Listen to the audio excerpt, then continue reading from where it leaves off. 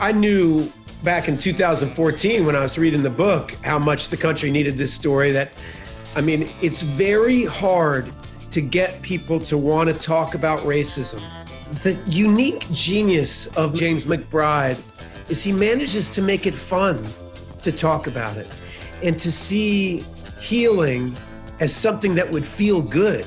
Imagine if Huck Finn were an African-American boy who was cross-dressing and crazy superstitious Jim was crazy superstitious John Brown. It's a touch Coen Brothers, it's a touch Tarantino, it's a touch Roots. It's kind of like John Brown if Chris Rock, Richard Pryor, and Red Fox told you the story. We really wanted to achieve what McBride achieved in a literary form. We wanted to do it with cinema.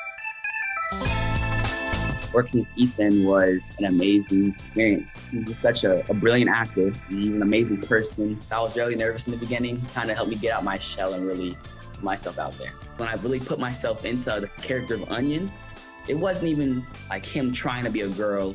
It was him wearing that dress so he can survive. And the convenience is that he looked like a girl at sometimes to some people.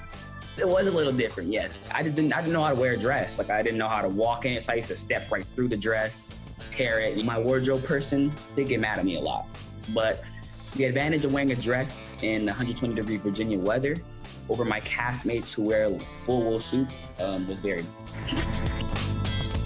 Nobody thinks when you think you can make a series about the nation's greatest wounds, slavery, that it could possibly be funny. It's full of so much humanity and so much ridiculousness that you just start to see the humor in everything. I have no sense of pride or self-esteem about the writing or producing of Good Lord Bird because the writing of it was so James McBride.